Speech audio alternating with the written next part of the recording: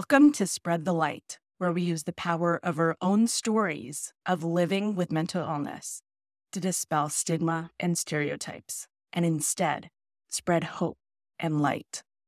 I'm your host, Dr. Devika Bhushan. I'm a pediatrician, a public health practitioner, an immigrant to the U.S. from India, a parent, and also somebody with lived experience with bipolar disorder. Today, we're all very lucky to be welcoming to the show Dr. Jake Goodman, who is a friend, a psychiatry resident physician, and a global mental health activist with more than 2.1 million followers on social media. He is a two-time TEDx speaker, member of the University of Georgia Alumni Association's 40 Under 40 list, and a participant in the Healthcare Leaders in Social Media Roundtable series for the White House. Dr. Jake uses his platform to fight stigma and discrimination and empower those experiencing mental health challenges to seek help.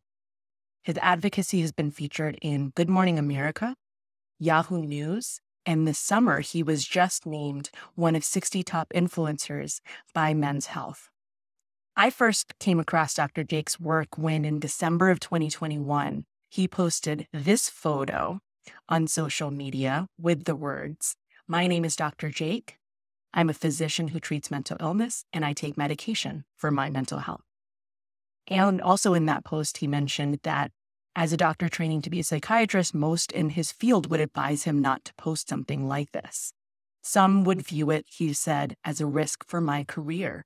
But I didn't join this field to continue the status quo.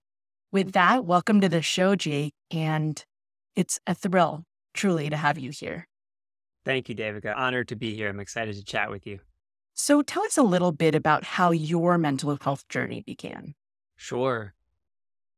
I had a typical millennial kid's introduction to mental health, which was pretty much nothing in elementary school, middle school, just kind of like very poor understanding of what mental health is and how many people are affected with mental health conditions.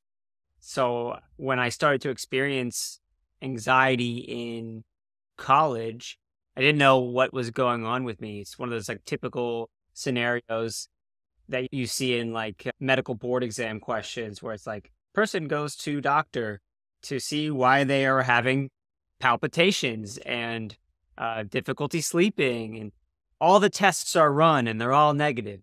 What's the diagnosis? And I remember the doctor saying to me in college, I think what you're experiencing is anxiety. And I was in complete denial. There's absolutely no way I'm experiencing anxiety. I'm not somebody that struggles with mental health. That's not me. I remember thinking like, that can't be me. I kind of, over the next decade, realized he was probably right, because I did experience bouts of anxiety throughout college and medical school, but I never really sought treatment for my mental health until I was in residency, where I'm at today. Now I'm a third-year resident doctor. During my first year of residency, my intern year, I was struggling at the time really with depression, although I didn't realize I was depressed at the time. It took a gentle nudge from a colleague and a friend to be like, hey, you're depressed. I was somebody that treated depression every single day, but it was hard to even recognize it in myself. I sought help at that time, and that process of seeking help was totally life-changing. And today I'm in a really amazing place with my mental health, and I'm so grateful that I did finally seek help.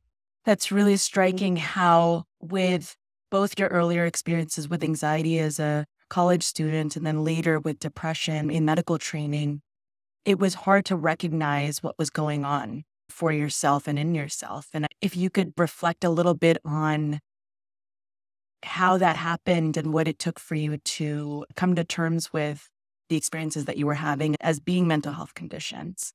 Sometimes it requires somebody else to really say something. I thought I was burned out, right? I was feeling burnout. That's like a common thing we hear in medicine, like, oh, I'm just really burned out right now. And burnout can be a cover for depression, anxiety, so many different things. I mean, burnout is totally real. I'm not discounting burnout in the slightest, but I think we overuse the term burnout and we underuse the term depression. And I think I was telling myself, yeah, I'm not sleeping great, and my appetite's not the best. I'm feeling kind of low energy. Even though these are symptoms of depression, I'm not depressed. I don't meet the full criteria, however you want to justify it in yourself. What really started to wake me up a little bit is that I started experiencing anhedonia, which for the listeners that may not be aware, anhedonia is essentially a fancy term for lack of joy or pleasure in things that you normally like doing. And real true anhedonia is you feel nothing. Like there's something missing. Playing soccer and feeling nothing. And that's when I was like, this might be a little bit more than burnout. I had a conversation with a friend over lunch one time around that time, and she said, I was telling her how I was feeling and telling how burned out I am, and she said, no, I think you might be depressed. And then it was just like, boom, fireworks in my head, like all the synapses and neurons connected, like, oh yeah, I am depressed. Then I moved into, stages of what do I do about it? And step one, I reached out to a therapist, and that was amazing. I had seen a therapist once or twice in college when I was struggling with some things, but I never actually went to therapy for more than one time. Therapy was amazing, and still I go to therapy still to this day. And then I reached out to a psychiatrist and ultimately was started on an antidepressant, and the combination of medication and therapy did wonders for me. That's amazing.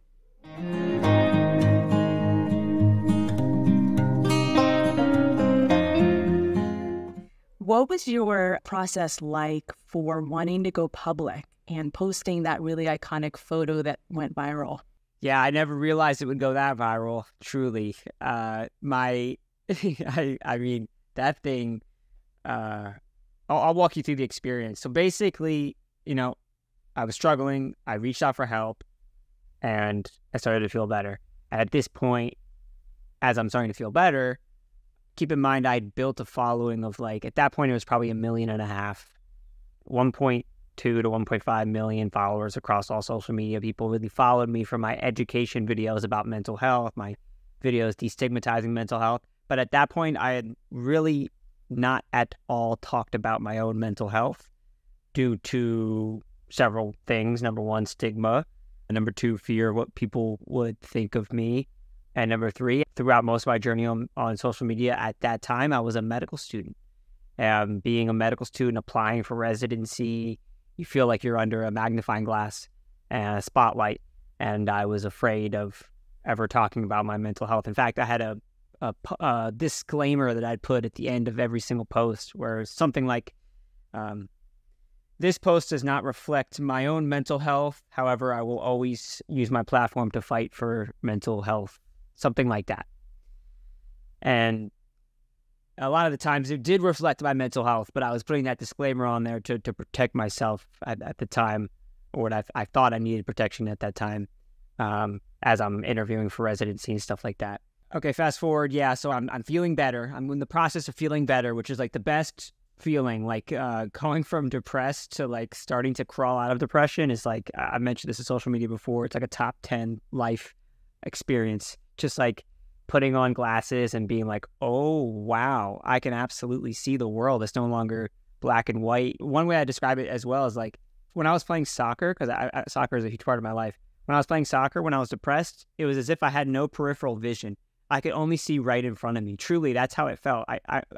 People would come up beside me, kick the ball right away. I wouldn't know. I was only seeing right here, right in front of me. And as I'm getting out of depression, all of a sudden I'm seeing all around me. Truly, I'm seeing I'm more aware of my surroundings. It's it was amazing. And I wanted to share that with people who follow me, who follow me and listen to what I say and are invested in my educational videos where I talk about mental health and destigmatize mental health. And I basically had this conversation with myself, obviously this could be a risky post. People may view me differently. This might change things, but at the time I was probably the most followed resident doctor in the country. Maybe there were a few others that were more followed than I was. And I was how powerful would it be if I put a photo up of me with an antidepressant in my mouth and said that I take medication for my mental health, and by the way, I'm proud of it. How many people could that potentially save? People that may have been on the fence about ever seeking help in the first place. And I hit post. I mean, I had it in my drafts for about a month while I really was like in my head about it. And then one day I just kind of had this clarity and I was like, I'm going to do it. And I hit post and I went to sleep and I woke up in the morning and it was viral. That's an incredible journey. And the fact that it took that month of sort of thinking it through, the what ifs, the pros and the cons, and then finally this moment of this is happening today. I'm going to do that. It's this thing that's going to help so many other people. Mm-hmm. And it did. And I've received thousands of messages from people all over the world after that. After that, it was like a door opened and people flooded through from, you know, the good, the bad, the ugly. You know, you can imagine, because I posted that on Twitter too. Twitter is a particularly savage place at times. So you can imagine there were some people that hated me for seeing that. How dare a doctor put a pill on his mouth and post about it? Pharma must be paying him. You know, I was getting like legitimate hate mail. But I hate to even, you know, bring that up because reality is that was 0.5% of it.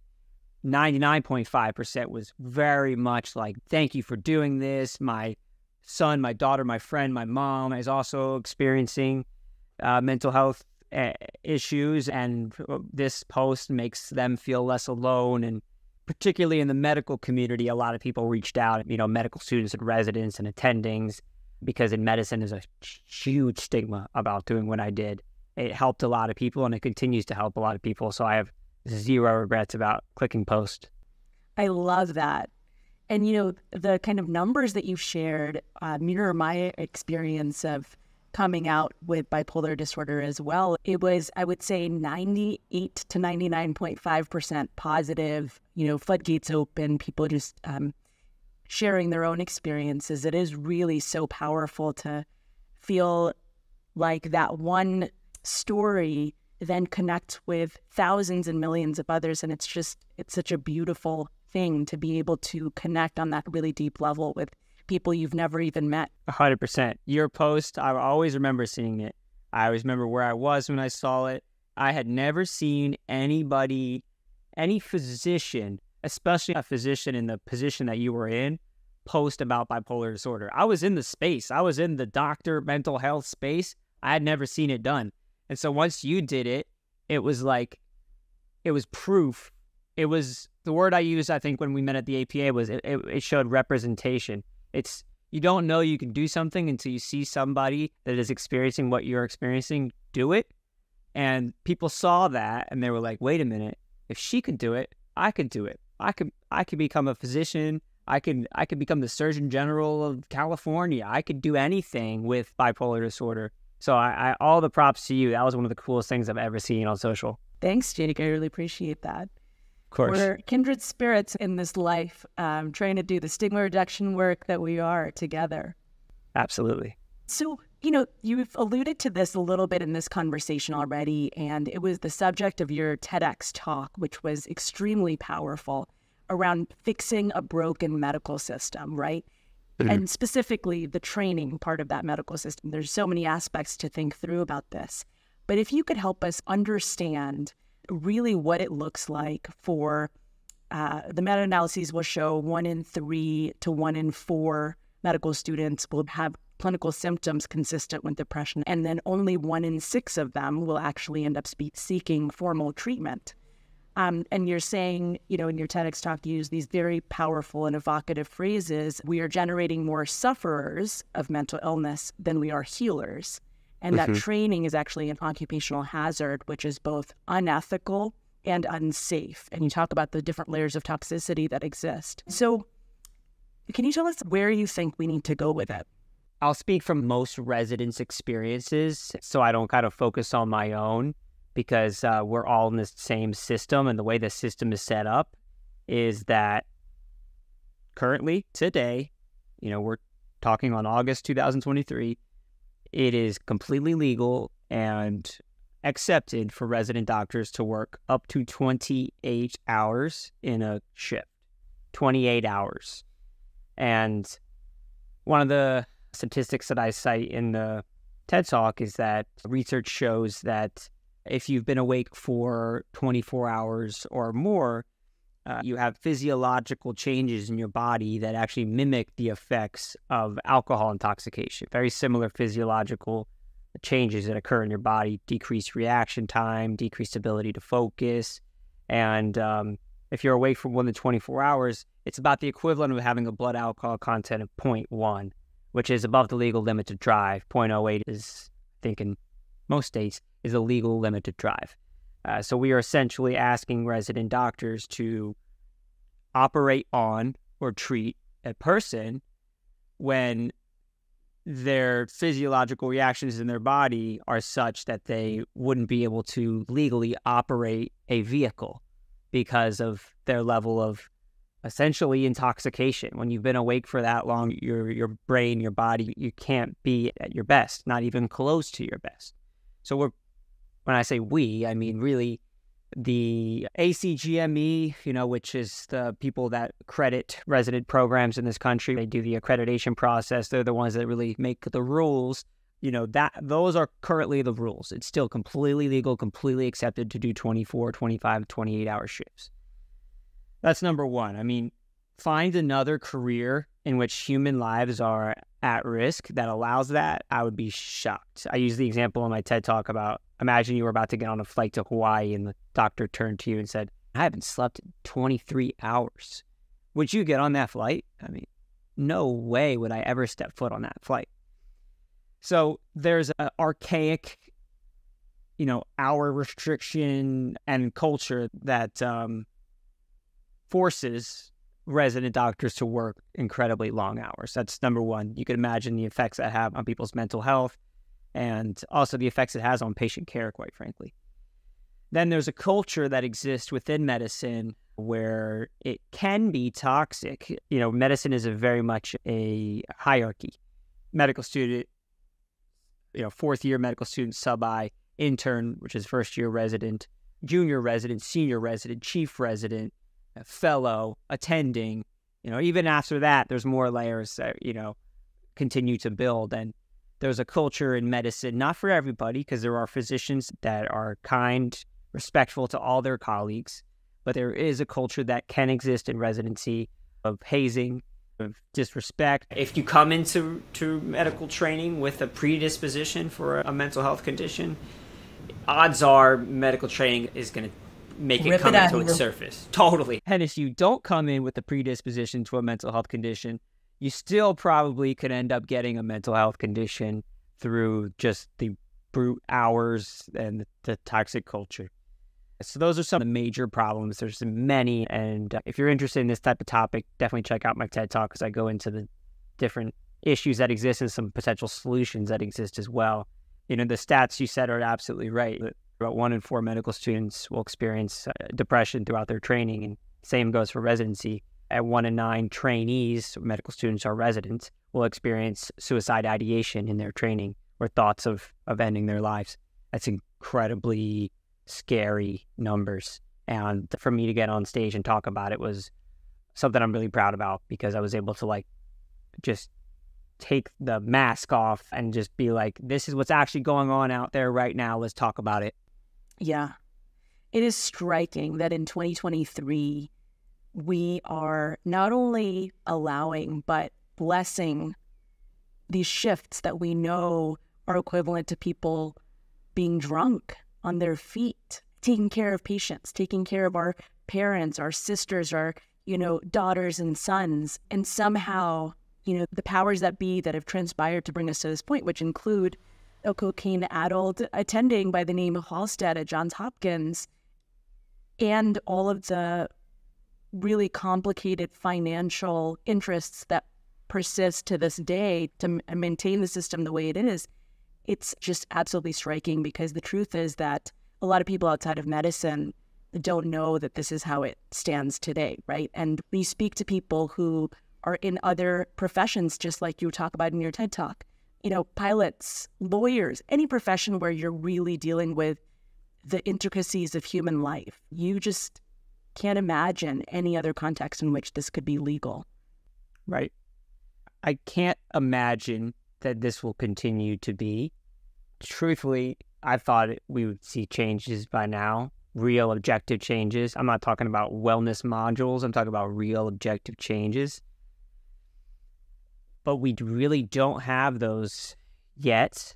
Just like, if you're listening to this and you're very interested in the history, look up Libby Zion and look up, what happened in New York, and just like 10-second synopsis. Essentially, a young woman died in the New York emergency room in large part due to a medical error that was made by an overworked resident physician.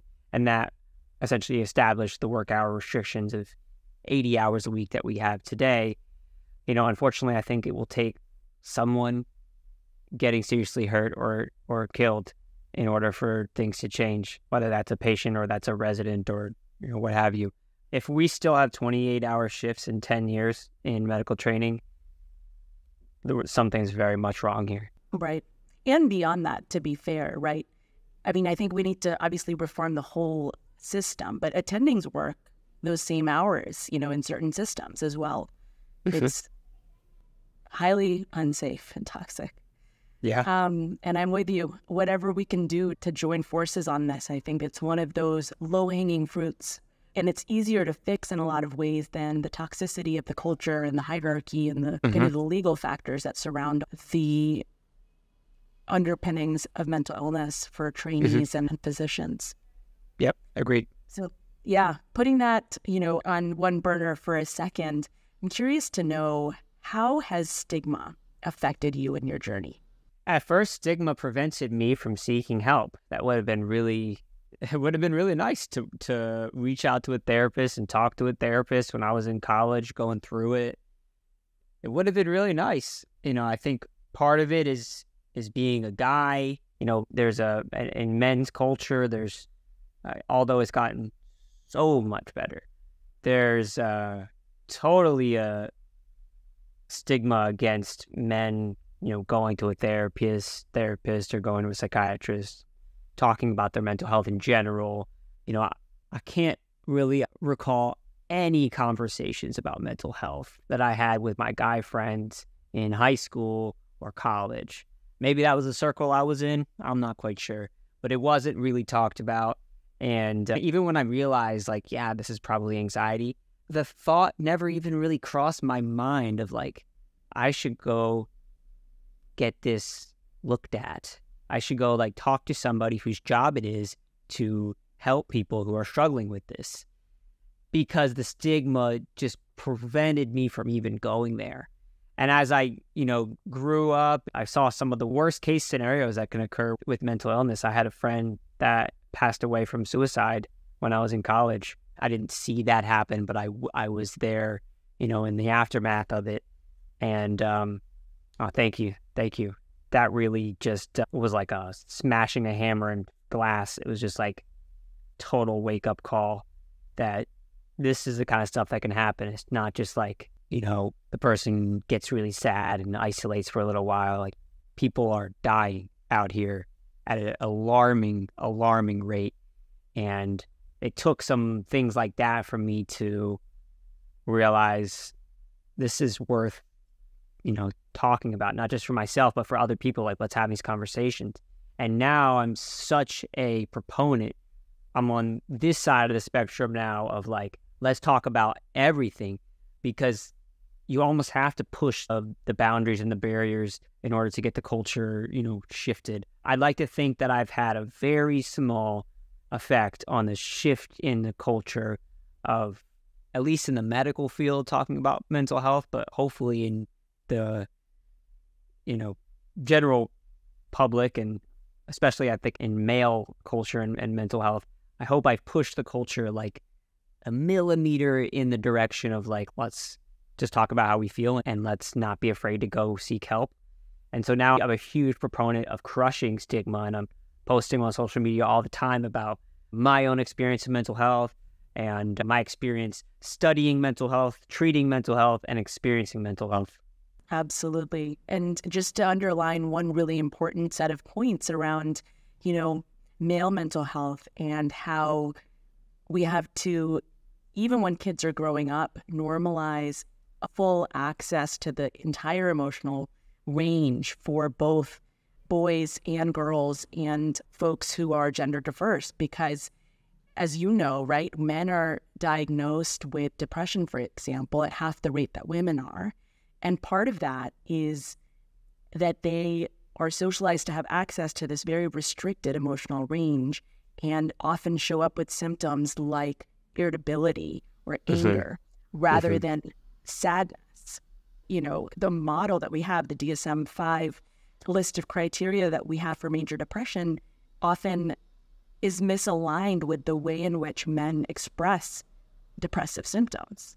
And then yet men are dying by suicide at 4x the rate that women are. And there's a lot wrapped up into that. It's very complicated, but certainly one aspect is opening up this full emotional range and allowing for men to feel and talk about and feel entitled to emotions. I couldn't agree more. And I think that the younger culture is really moving in that direction, not just for men, but in general. I have 3 nieces and they're at all different ages, but I see them the way my 2-year-old niece will say, "I'm angry." And it's like, I didn't even know what that really meant, or to be like, "I'm sad," until I was like much older, until I could recognize my emotions. So they're, with movies like Inside Out and with celebrities like Selena Gomez and Michael Phelps, and I can go on and on with people talking about it now. Like that younger culture is big time. And they're so like going to therapy, from what I understand, talking to my niece, who is now about to be in middle school, going to therapy is like cool in their generation. Can you imagine how amazing that is?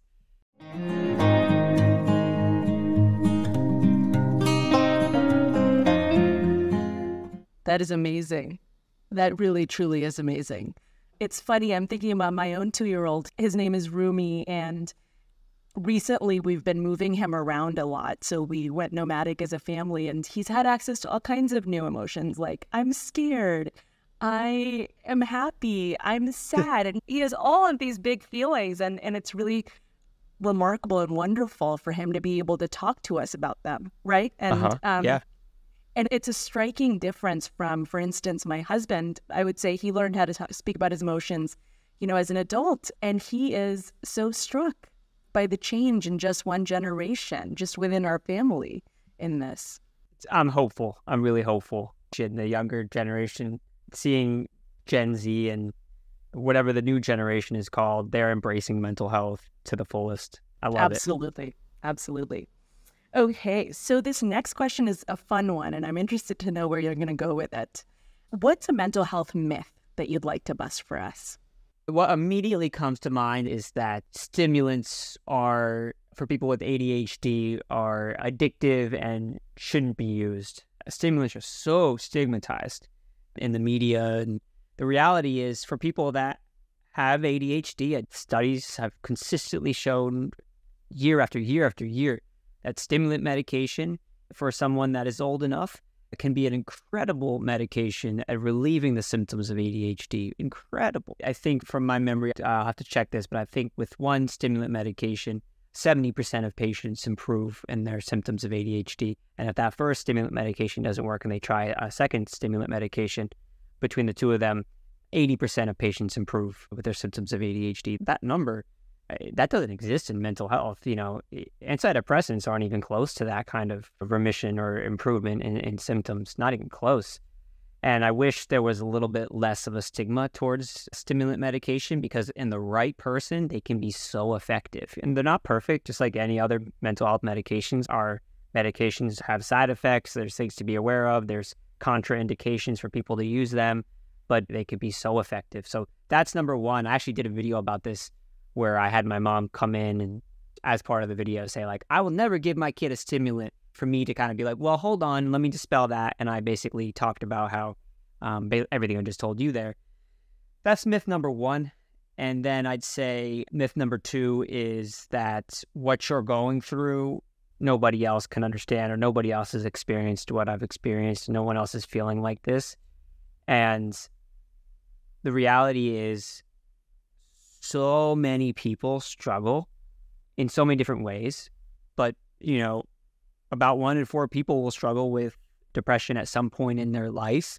And maybe 1 in 5. I don't want to get slammed in the comments because someone checks the World Health Organization website and says it was actually 1 in 5. But let's say it's somewhere between 20 and 25% at some point in their life. And, depression is a range like we talked about, but feeling isolated, feeling like you can't sleep, staying up all night and staring at the ceiling, wondering why you're having ruminating thoughts. These are things that people experience, and you're not the only one going through it. And it can feel like that. And that's sometimes mental health. That's some of the symptoms of mental health, is feeling isolated, feeling like you're the only one that's going through it. But it's not true. It's not true. And there are people that have felt just the way that you feel.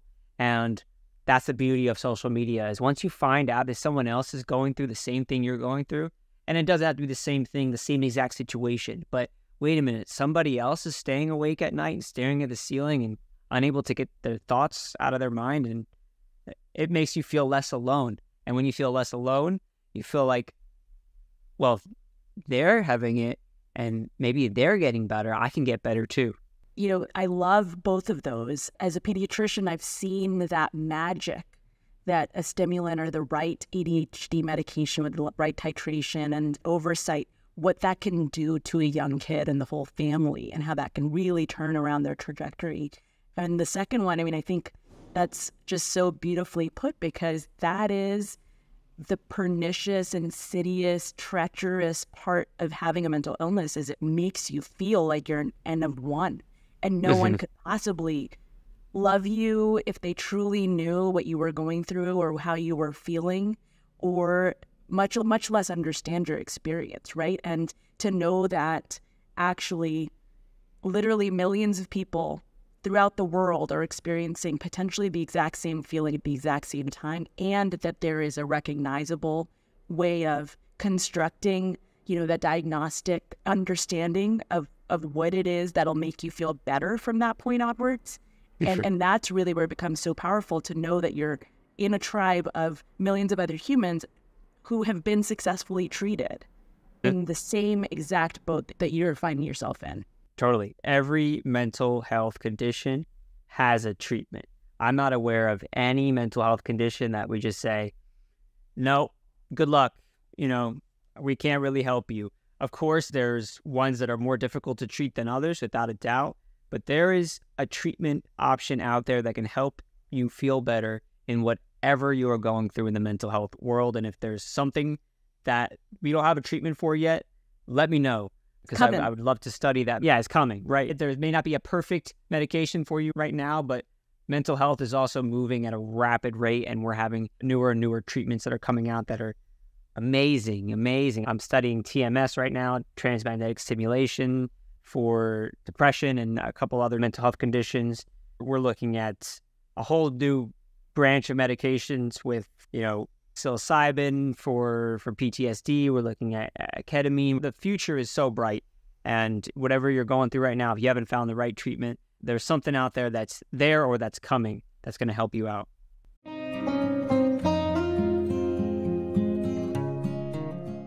Thinking about what it takes, especially as a resident, to stay well day to day, what are your kind of top strategies for managing your anxiety and depression as you go through your life?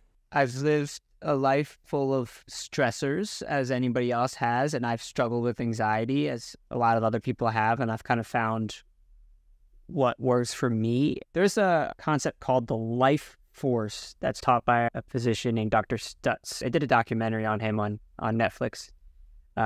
Jonah Hill, I think, was the person who, I think there's some controversy about Jonah Hill right now, but regardless, Dr. Stutz is the psychiatrist I'm talking about, and he created a concept, like you said, you saw it. It's called the life force. It's a triangle, and I actually like to teach this to patients because it's really cool. At the bottom of the triangle is your relationship to your body. And that's what I want to focus on here is there are really 3 things that I are sort of my non-negotiables. And that's number one is sleep. Consistent quality sleep, i.e. 7 to 9 hours. It's different for everybody. Some people, they can get by with less. Consistent quality sleep over a long period of time is one of the best preventative treatments that we have to keep yourself in the best mental state. I believe it's like up there with some of the best mental health treatments we have.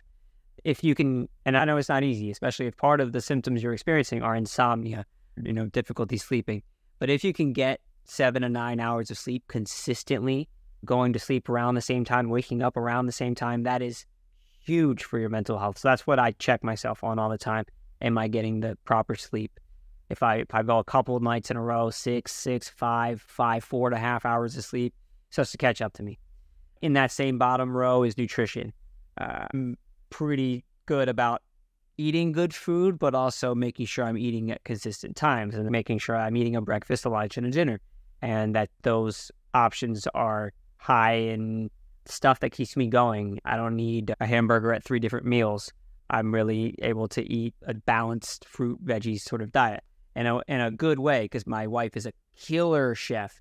Not really chef, but I will call her cook. She makes incredible meals, and I've been helping out too. So solid sleep, solid food, and then exercise. There's recently just a study came out about the effects of burst exercise. I don't know if you saw this. It came out like last week about the reduction in cancer risk. It was like 2 to 3 minutes of like burst exercise, high intensity, just 2 to 3 minutes of running up the stairs at work, stuff like that has been shown to reduce cancer risk over a prolonged period of time. So exercising, and that doesn't need to be a 60-minute workout every day. For me, I play soccer twice a week.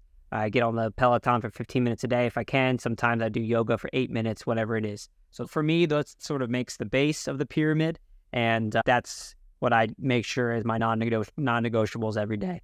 And like I said, even if it's a few minutes of exercise, I check that box, and that keeps me kind of stable.